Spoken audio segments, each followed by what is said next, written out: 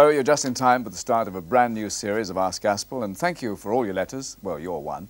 I'll be showing your requests in just a minute, but before that I'd like to introduce you to my very special guest this afternoon. Of course, you all know who it is, Luke Skywalker alias Mark Hamill. Welcome to the programme, Mark. Thank you, Mike. Bit like a little space capsule in here. Do you feel at home? Very much, all the gizmos and technology. Mark, let's talk about you for a change. A large family, you were one of 7, weren't you? Right, I have 2 older sisters and an older brother and 2 younger sisters and a younger brother. Are you the only one in this business? Yes, I am. I have my older brother's a doctor, my older sister's studying to be a veterinarian, and I have another sister who works with mentally retarded children, and another sister who's a housewife, and they're all very, very different. And your father was a naval captain? That's right. So I moved around a lot in the United States, and I wound up going to Japan for the last 2 years of high school, Yokohama High, Yo-High. Still got a few Japanese phrases, have you? A little, yeah. I've lost a lot of it, but since I've gone back, you pick it up again. You did a lot of television work, didn't you, in the early days? Things like Coronation Street.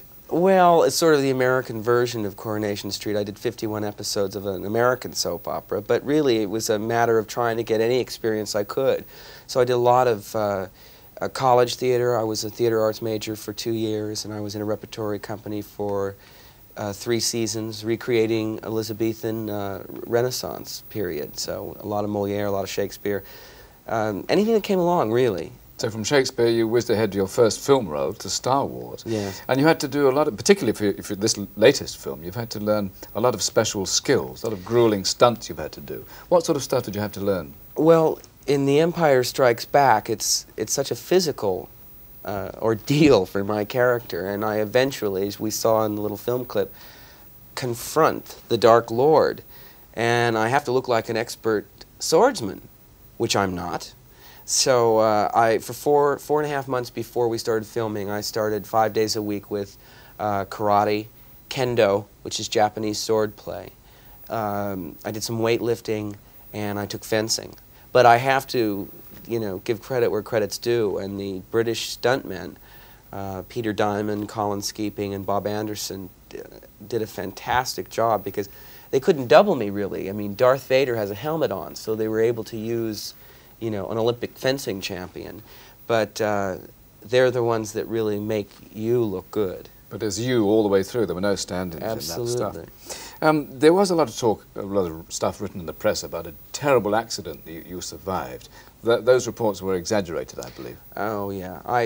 In early '77, before the film came out, my car skidded and I broke my nose against the steering wheel. And it was sort of forgotten. They set the nose, and the movie came out. Nobody noticed, that there was anything wrong.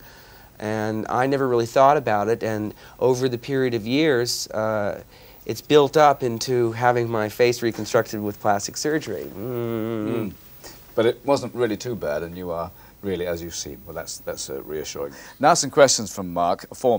Susan Parker from Sunderland, Grant Bailey from Balham, and Nathan Williams, who is 7 years old, lives in Moor Farm in Hereford. It's my son's name, Nathan. Nathan? Yes. Yes, I think a lot of the children know that. They've sent them their best wishes. Oh. They want to know how you got the part of Luke Skywalker.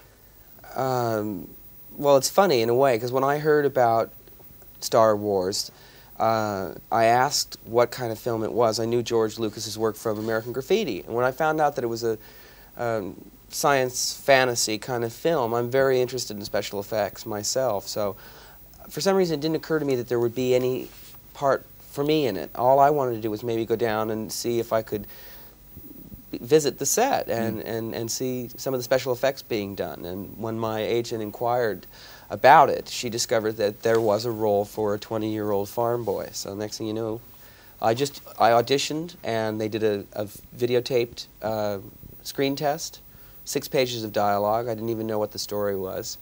And then I found out that I got the part. Imagine my amazement when I read the screenplay. Yeah, right. Mark Mania was born.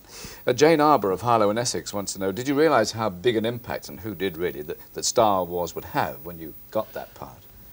I always thought it was going to be a popular movie. It had all the humor, it was in the screenplay, as the art directors, John Barry and Ralph McQuarrie, the conceptual artist. I saw all the paintings and I thought, gee, this is a winner. I really thought it would be maybe along the lines of the Planet of the Apes success, but I didn't know it would sort of bridge so many different generations of fans. Yes. It's really I think appeals to the child in everyone. Yeah. That horrible word kid alt kind of Kid covers alt. it, yeah. Lucy Inglis, who was 4 years old, was only 1 when you did that. Want to know, what was it like swinging across that great gap? That was the most fun, and you know, in filmmaking there's so many things that go wrong, so many unknowns, that you're required to do it over and over, sometimes 20 times. And wouldn't you know that they got that shot of us swinging across in one take. There were 4 cameras, and they checked everyone. They said, all right for camera 1, all right for camera 2, all right for camera 3, all right for camera 4, and I thought, oh no, I was looking forward to this so much. Didn't have to do it 20 times. No, but what was nice was that the man that was flying us, we were in harnesses, because as the kids probably know, if you jump off holding a little thin piece of cord, zip, you'll slide right down, get terrible rope burn on your hands and fall. So we were in harnesses much the way they fly Peter Pan on stage. Yeah. And the man that was in control of the flying harness said, you want to fly? You got it. And proceeded to fly me all over the set, you know, like a puppet. For free. What about the things that you don't expect? Nigel Stutt from Wellfield, Whitley Bay asked, have you been hurt during filming ever? You yourself, not the character. In The Empire Strikes Back, I was doing a scene where they're giant walking machines, these big, you know, about 150-foot high walking machines. And in one of the shots, I was supposed to jump away from the foot, which smashes down. Yeah.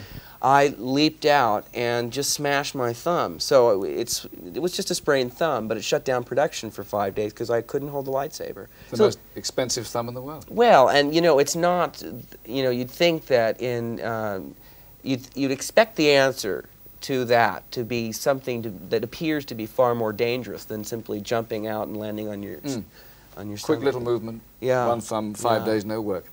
John Chase Jarry would like to know if you are anything like the character of Luke Skywalker in real life. Do you use lightsabers a lot around the home? No, I wish I had one, but no, I think that probably there's a lot of things in my personality, and mind you, like I said, George Lucas never really told me what the storyline was. He just said, tell me a little bit about yourself, just like you were asking about my family. And so I told him basically the same thing. My father was in the Navy, I lived in New York, I lived in Japan, and so forth. So a lot of the, I think, the innocence, the naive quality maybe that is still in me. I'd like to think I'm a little more sophisticated than Luke, but I think in The Empire Strikes Back, he's really growing up. It's a different Luke Skywalker in this film, and that's... Well, some years have passed since you 3 first years. did the character, right? 3 years. Fiona Ferguson from Falkirk and Robert Davis from Exmouth, Robin Clark from Rossington want to know which film you enjoyed more. Is it possible to like one more than the other?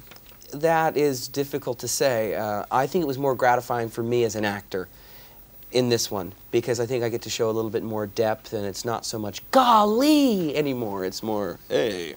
Must be difficult to know the right word to shout when you're faced with something like Darth Vader at full blast. Yeah, he's not the nicest guy around. Are there going to be more? Obviously, there's quite a batch of these movies planned.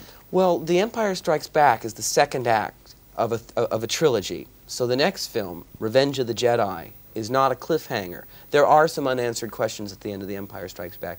Revenge of the Jedi ties it all up, and then they go back 20 years and do the stories that preceded Star Wars, young Alec Guinness, young Darth Vader. And Luke is only a 4-year-old in that, so maybe one of the kids watching right now will be up for that part. I'm going to say, if not, it's going to be some miracles worked.